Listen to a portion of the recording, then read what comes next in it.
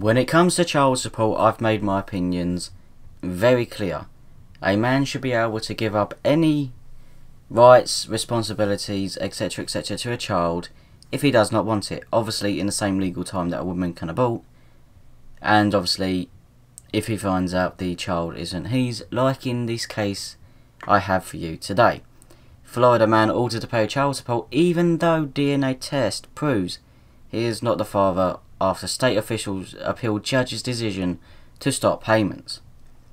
That's right. A judge has ordered that he can stop paying for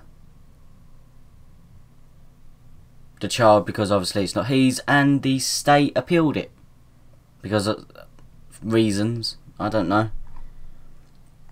A man has been ordered to pay child support despite a DNA test proving he isn't the biological father.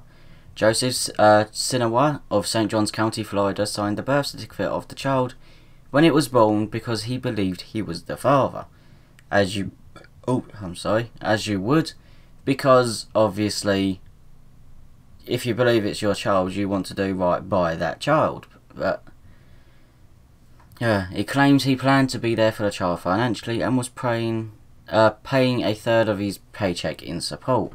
But when he went to a court house in St. Augustine last year to obtain visiting rights for the child, a judge ordered a DNA test that would determine paternity. Sinawa says he was emotionally devastated to learn he was not the father.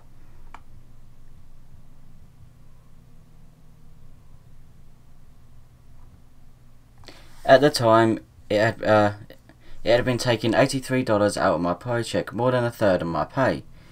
He first told First Coast News, when I thought I was a father, I didn't have a problem with it. Obviously you don't. But obviously, a man should not have to pay for a child if he does not want that child.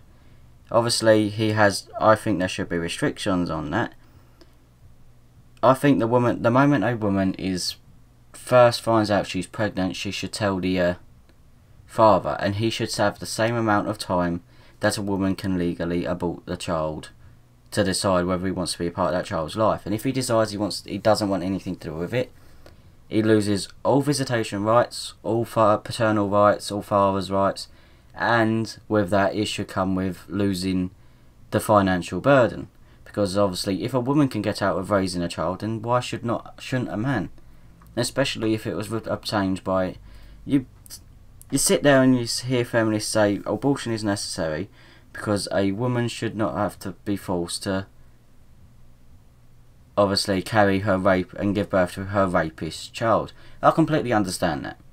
I may be against abortion myself, but I understand. That is something that is unjust, and I will say an exception should be granted for that. Obviously, if you're just irresponsible, then maybe take a bit more responsibility in your life, but that's neither here nor there.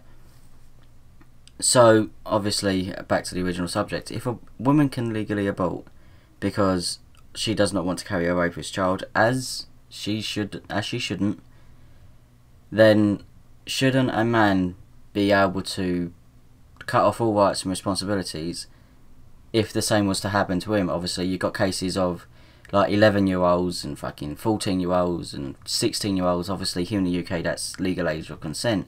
But in many states in America, it's not.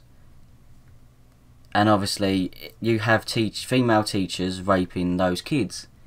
And obviously, sometimes it results in pregnancy. Now, that child was conceived through illegal means. Obviously, the boy can't say to the woman, I want you to abort that child, but he should not have to pay child support. But under current laws, he has to. Shouldn't he be able to opt out of the paternal rights, paternal financial responsibilities, everything that could do with being a father if he chooses to? Obviously, if a man gets to the point where he hasn't decided and his timeline runs up, then obviously he should be on the hook because he had ample chance to denounce his rights, responsibilities, etc., etc., and he refused to take it. Then yeah, I concur that he should pay for that child. But if a man, like obviously, if a woman, as I've done a video in the past, there's a trend rising of women sperm jacking or spurgling people. That's where they steal sperm. They basically say, oh, I'm infertile, or if a man uses a condom and she later goes in with a fucking turkey baster, because that has happened and that does happen. And the thing is, a judge orders that a man has to pay child support because he was very irresponsible with his semen. Yes, doing the safest thing you can do to prevent STDs and to prevent pregnancy makes you irresponsible because you didn't dispose of your semen correctly. I seriously don't know. Obviously, I'm going way off topic when it comes to this. I will get back to the original article in a second, but obviously I do think a man should be able to opt out. It's only fair. We afford women all these, actually currently they aren't rights because they're not afforded to everyone equally. They're privileges. And when you actually look up the definition of privilege, which is a certain or specific right awarded to certain groups or people above everyone else, then yeah, awarding women the only reproductive privileges out there does make them privileges. But anyway, back to the original article at hand. Obviously it's not that long, that's why I was basically just rambling. St. Augustine attorney Brandon Beardsley first told Coast News that this is the first time he has seen this happen. I really seriously fucking doubt that. It happens a lot. I think here in the UK there was a spate of DNA tests that are being done, and it came back that around about 33% of men were raising children that weren't theirs. Yeah. A third of men were raising kids that weren't theirs. Just think of that, about that for a second. So it's the first time you've seen it happen.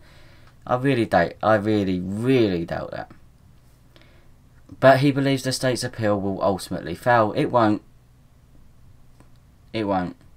He said it was a waste of Florida taxpayer resources to appeal decision when the end result is going to be the same. Sinowat is representing himself in court as he is tight on cash. No shit. He added, I don't want to keep reliving what I've already had to go through. I mean, I do feel for this man raising and caring for a child to find out that that child isn't yours. But anyway, what is your opinion on this subject? Should a man be able to opt out of paying child support?